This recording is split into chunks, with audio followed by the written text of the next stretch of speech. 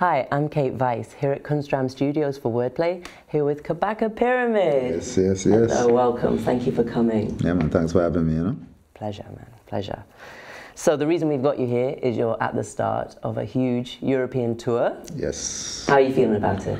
Good, we've been preparing, it's another run. We tour typically every year, maybe every other year, so, we're used to it, but at the same time, there's always high anticipation to get in touch with the fans and feel the energy again, Of course. You were here already this summer, weren't you? Yes, I was. We had a show in Crystal Palace with Damian Marley, and I did a couple other European festivals too.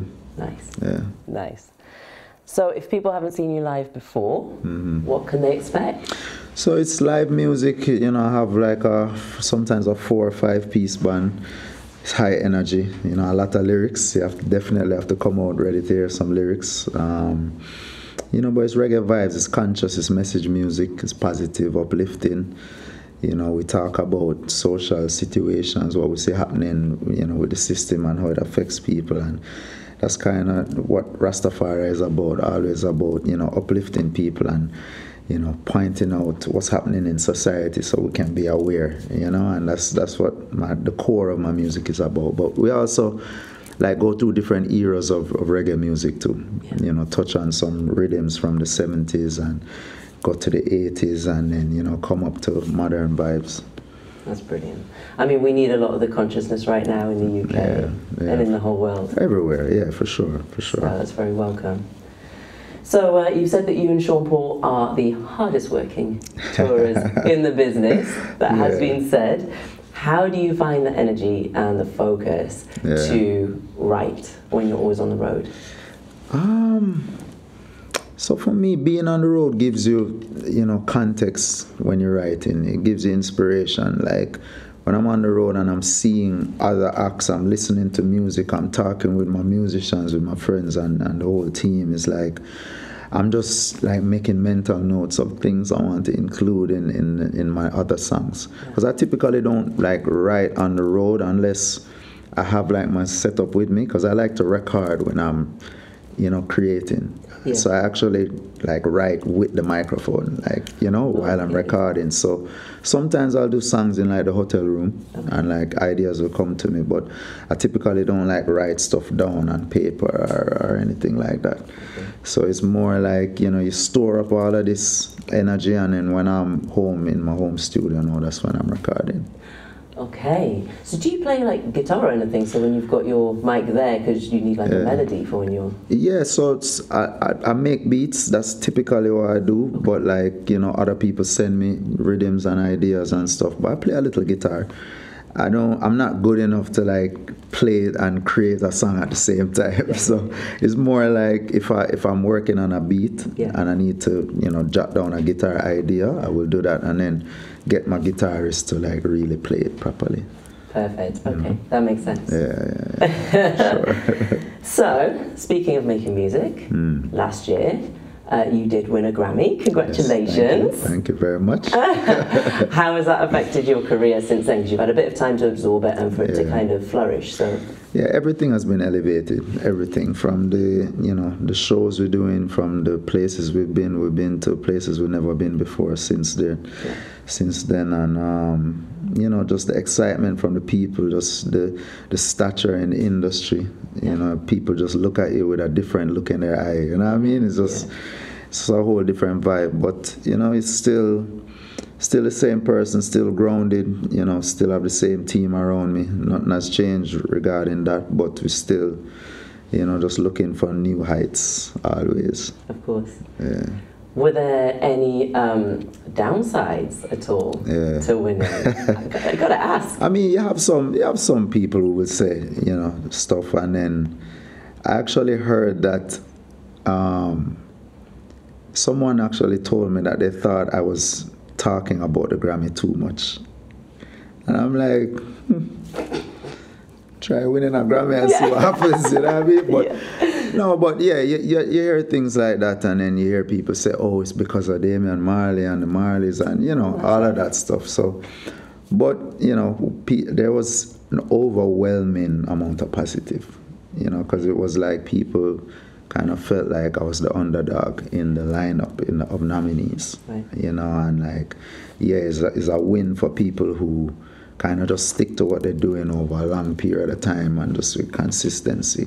You know, I never had the kind of multiple number one hit singles that was never me. I just kind of slowly but surely, you know, kept at what we're doing with consistency and build a brand that way. It's true, like, it's not like it came out of nowhere. You've been around for a long time. Yeah, for sure, 100%, you know.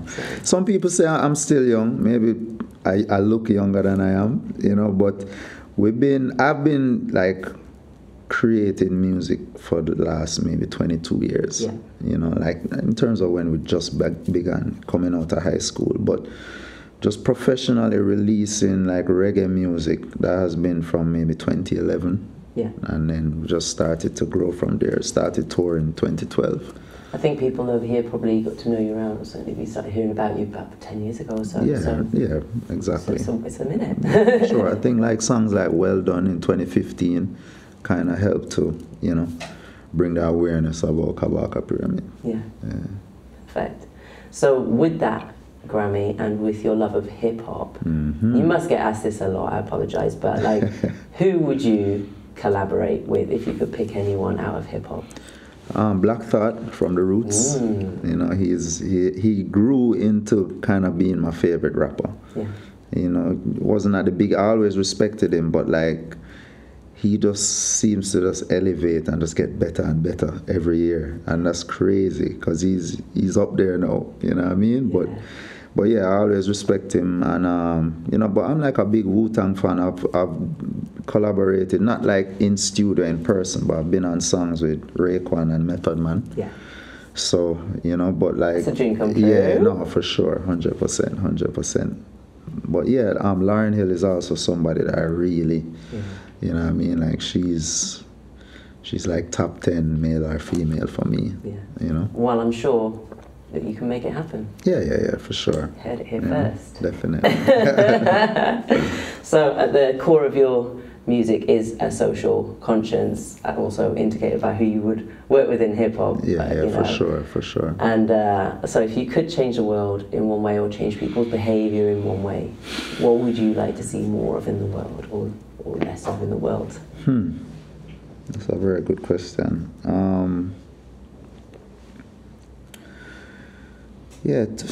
So ultimately, I feel like for humans to like continue our evolution, I think we need to realize that we're soul and spirit beings, not physical. So that means our physical differences are very minor when it comes to the reality of who and what we are.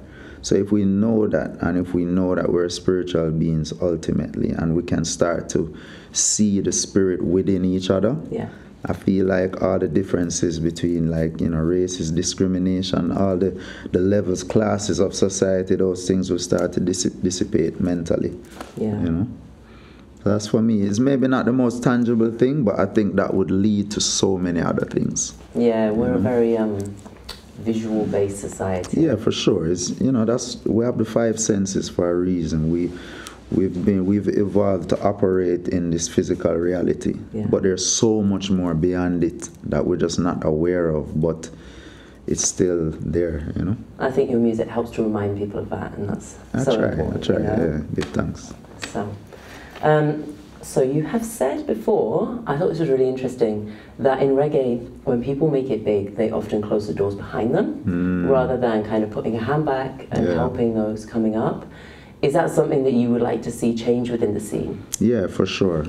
I think like there needs to be more unity around kind of building platforms so that there's stages that artists can climb up, and there's a support system there.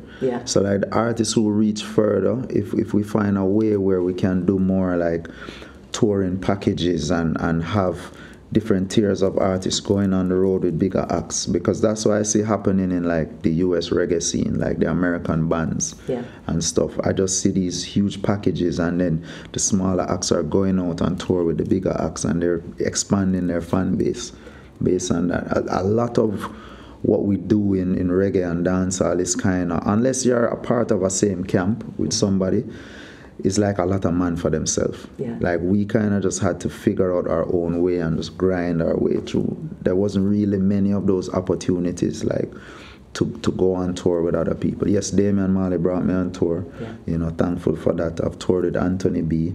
He's also one of the hardest working out there for sure. He even like wasn't well the other day, and I'm saying, yo, B, you need to rest. Yeah. Like, yeah, tour too hard. You know, Yeah. but you know, so I think we need some kind of structure, some binding force that can, you know, create this platform where we can go. Because I think like the music needs a touring thing to be more structured. Okay. You know, I think it's almost like we work on promoting the music and the songs, and then we kind of just figure out how the touring is going to happen after that. Okay. When it's like a lot of genres, the touring is fundamental, and it's almost like you're feeding into the touring, Yeah. because that feeds back to everything else. Yeah. You know, so. Well, I mean, how many times have you been like a bit about an artist, maybe you know of them a bit, and then you go and see them live and you're blown away, and from that day forth, you are the biggest fan. That's what I'm saying. It happens, and that's really the platform you're gonna win people over. Yeah. You know, it's like, you know, even Dwayne was saying the other day that reggae music needs to be played live to experience it. Yeah. It's not like a cell phone social media music. Yeah. You know, you can enjoy it in your headphones and stuff, but it's not the same like when you're hearing that bass hit your chest and you're 100%. seeing somebody's personality on stage, and you know, getting all of the different energies and vibrations with the band, the musicians, everything. So we need that. We need to focus more on the touring aspect and really build it out. Yeah, that's very true. If you could take, is there any like artists from back in Jamaica who you kind of are really rating that maybe people over here haven't heard of, or who are a little bit smaller, that you could possibly take on that tour in the future? For sure. There's a lot. So, you know, Medicine, Irish Soldier, Yaksta, Jai Israel, Imaru, Highly Celestial. There's so many. I hope you're taking notes. Yeah, there's so many. And then you have like, you know, Naomi Cowan, you have Jazz Elise, you have a lot of female acts coming up where doing really well. Of course, you have the Lila Ikes and stuff who are, you know, people probably familiar with. Yeah. You know, and yeah, but there's so many acts coming up. Royal Blue, you know, Runkus. There's so many of them. Yeah. Runkus. So, touring, you've got plenty of dates coming up. Yeah. So we've got in the UK alone this Sunday, London, Islington. Yes, looking forward to that. That's going to be great. The on the 4th, Birmingham. That's tomorrow. That's before that. Tomorrow. That's tomorrow. Yep. And then Bristol. Yeah, Bristol is what, Thursday? I believe. Yeah. And Falmouth as well. Yeah, Falmouth is Saturday. There's Saturday coming after Birmingham. Yeah. So if you haven't got your tickets, what are you doing? Go and get your tickets. Okay, and if you're in Sheffield too, that's next week Friday. I'm just got to is it? I missed that one. No, it's all good. Sheffield as well. Well, we're very blessed to have you here. And thank you so much for coming down and speaking to us. I hope your tour goes amazingly. Thank you very much. Appreciate it. Thank you. And I'm blessed.